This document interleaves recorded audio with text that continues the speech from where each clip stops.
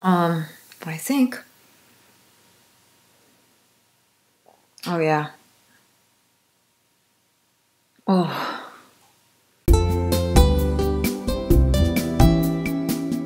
Hey guys, this is Pam. Welcome back to my channel. So today I have a perfume review for you from the house of Chanel. And I actually think that this is my favorite Chanel fragrance. In fact, this is the fragrance that made me even like Chanel number 5.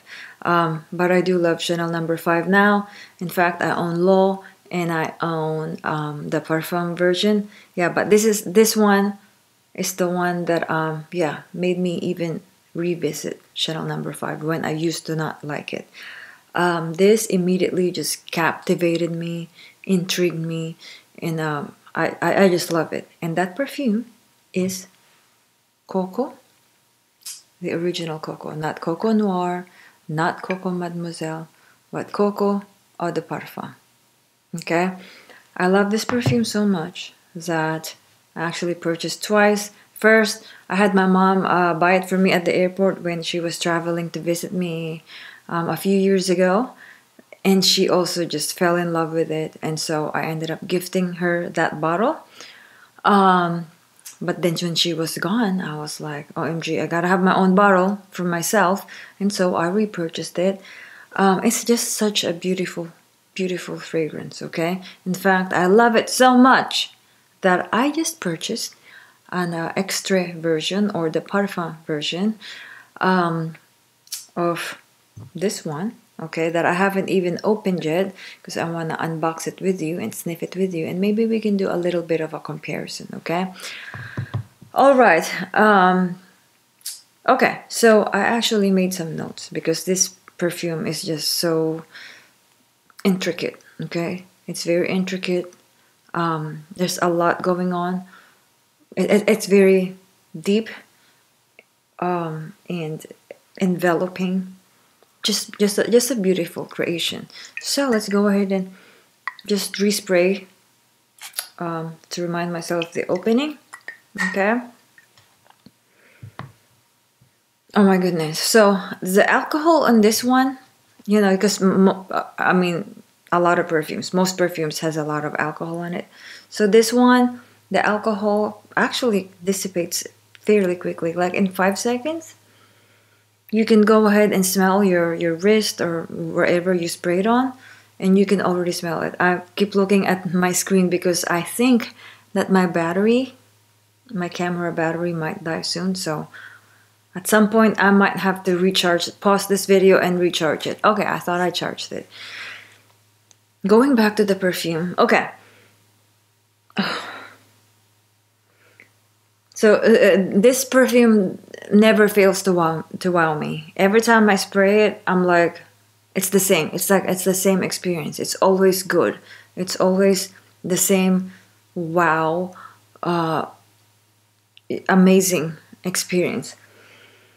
This is very, very balsamic, okay? Very balsamic, vanillic, of course, resinous, balmy. I think that is the key note or key term to describe this fragrance. It's very balmy.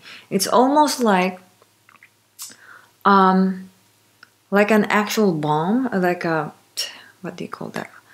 You know, like when you have like a headache or like a chest congestion that it's not quite Vicks. One of those balms that you apply to your temples or to your chest, so it doesn't smell like that. I'm speaking of the experience of that balm. You know, when a balm, when you smell it and you inhale it, it has sort of a cooling sensation up here at the back of your nose. So to me, I get that experience. Okay, it gives me, it's cool, it's cooling, it's refreshing. Okay, yet this is not a freshie. This is not a fresh perfume. It's actually, again, balmy. Okay, balsamic, resinous, and very spicy. It's a lot of spices, like, you know, like cloves and some animalic tones, vanillic, It's very raspy, but also very round. It's just, I don't know how they came up with this. It's beautiful. Okay, so let me look at my notes just to make sure I don't forget anything that's important to say. Okay. Oh yeah. So it's also sweet. So it's spicy sweet, but the sweetness, it's not too sweet. It just gives you enough, I don't know, just enough sweetness. So it's not just like a spicy balsamic resinous thing that you smell that's also cooling up in your nose. You know, it just makes it prettier and nicer. The sillage in this one, so like, and I know the sillage of this one very well because my mom wore it for about 2 months when she was here. In fact, when she revisited me, she brought her bottle with her, and she kept wearing it. So the sillage in this one, when my mom wears it and she walks around the house, for some reason, okay, because when I smell it on myself, I don't smell that.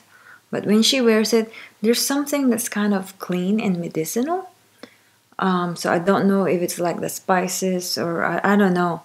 I don't really know how to explain it, but it smells kind of like a clean, soapy, but more on the like a clean, soapy, medicinal side. Okay.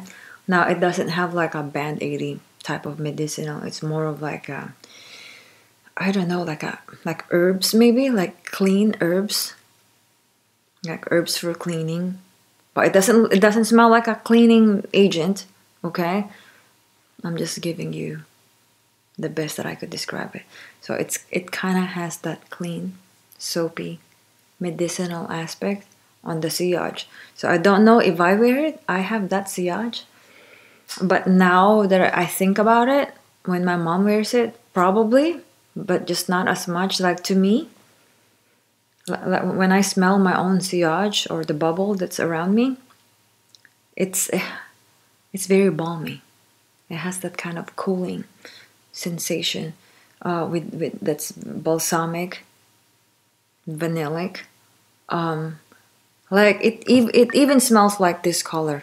Okay, it even smells like this color. I'm gonna pause here. Okay, so I can charge this camera right now.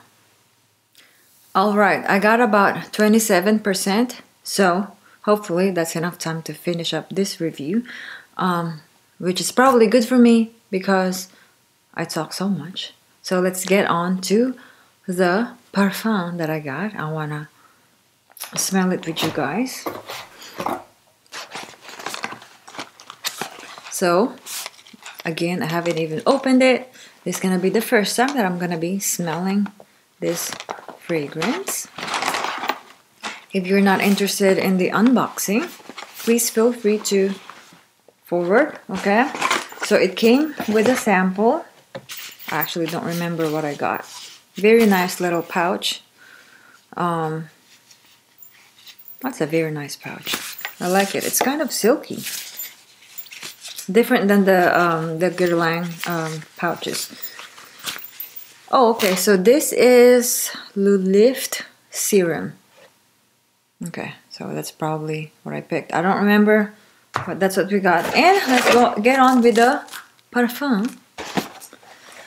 Okay, let me show you what it looks like real quick. So this is a, let's see how big this is. It doesn't say. Oh, it's in the front, 15 ml. And that would be, let's see, 0.5 fluid ounces. If I keep looking at my camera, it's because I'm trying to watch the time. So I apologize. Here is the box. Beautiful.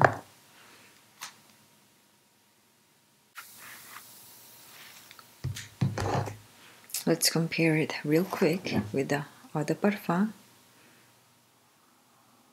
So the juice in this one is a little bit lighter. I wonder if, you know, as it ages, it turns a little darker like this one. Okay. So I need, actually, I have a cutter somewhere. I'm sorry, I'm not prepared. I thought I had prepared everything. Yeah, because this one has that kind of a rose seal. That last time when I unboxed my Chanel number 5 Parfum, I wasn't able to save that. So what we're gonna do right now is I'm gonna cut the top part right here. So maybe I can save this part, the rose. I think I managed to cut the little rope. Did I get it? Okay, but the thing is, it still got the, no, I'm just gonna have to break it because it's already breaking. Bear with me. This is very tough. Please don't cut your own finger. Please don't. Should have gotten scissors. But we're already here. Okay. Ooh.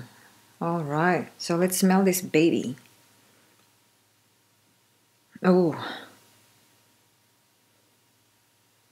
Just from the dabber, it smells thinner than I expected. But that's just from the dabber, so let's go ahead and dab it on my wrist. Okay. I did not want to spill that expensive, beautiful juice. Okay. I feel like every time I look at the camera, it's 1% down.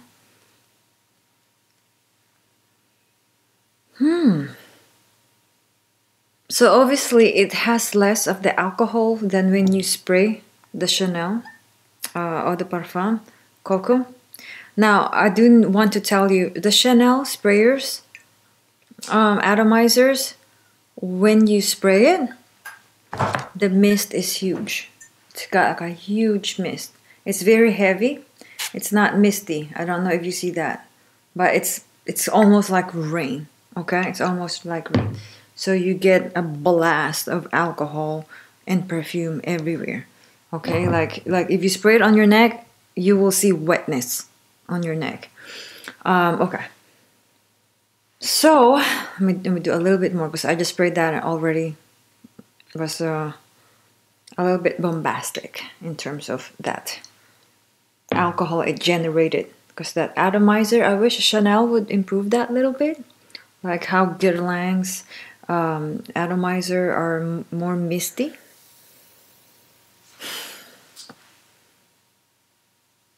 So the opening of the eau de parfum is definitely, of course, besides the alcohol part, more balmy, like mentally. That thing I was describing to you, how it's kind of cooling. It has that kind of cooling, balmy sensation. This doesn't have that as much. Okay, I'm probably getting anosmic. Okay, let me just add a couple more dabs.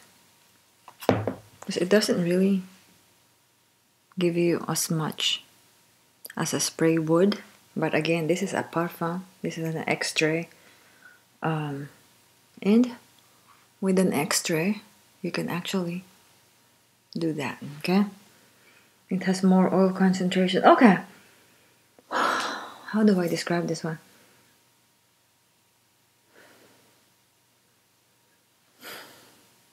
It's more resinous, and it's definitely still got that balminess, but it's more flat. It's flatter. It's not as mentholated. Okay. Still beautiful. I feel like it's not as sweet.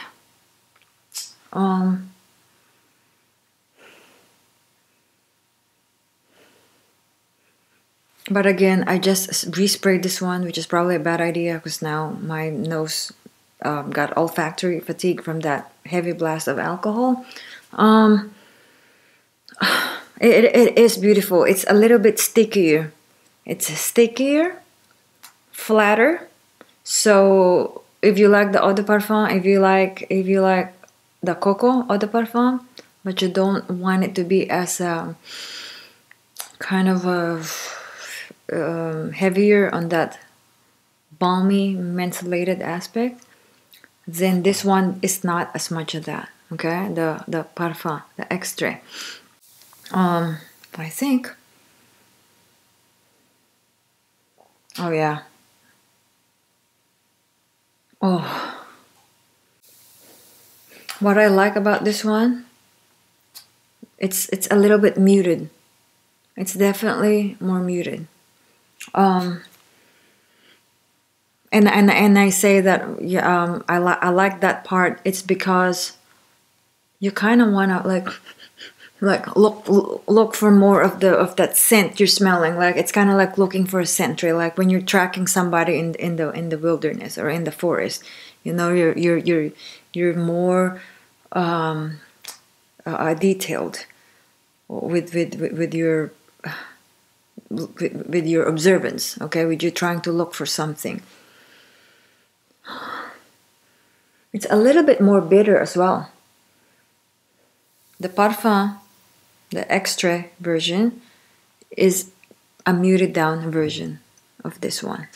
So definitely, if you want more projection, go for this one. If you want something that's kind of like bolder, more out there in your face,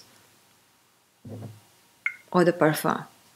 But if you want a little bit more subdued, muted, a little bit flatter, more kind of like a stealthier effect, then this one. They almost smell the same to me.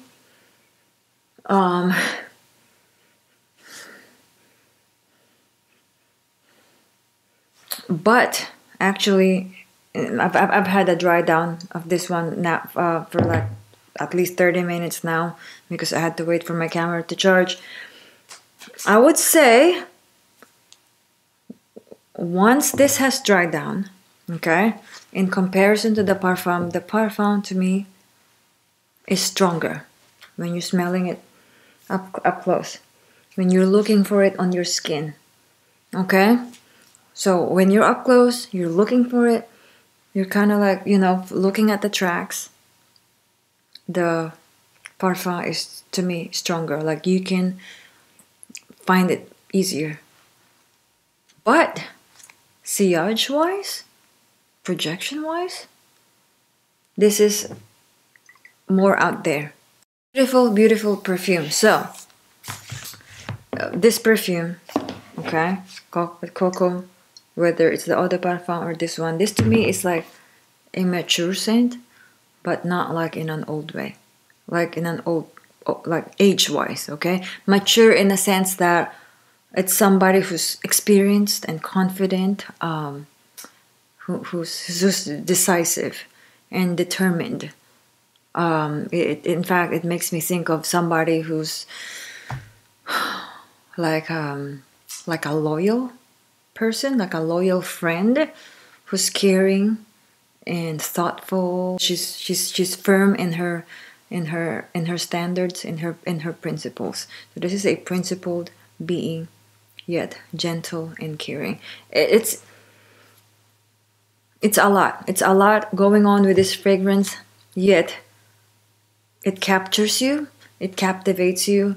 If you haven't checked this one out, it's worth checking out. It's beautiful, okay? In fact, if you don't even like Chanel No. 5, maybe this is the one that will turn you, okay? Because that's, on my experience, this is the one that made me love, like then love, Chanel No. 5. Finally, happy to have opened this this little one. I've had it for like maybe a week and a half, but haven't opened it, so I'm saving it for this review.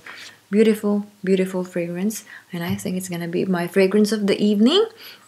Again, thank you so much for watching. If you haven't subscribed to my channel yet, do so now. And hope to see you guys on my next video. Bye bye.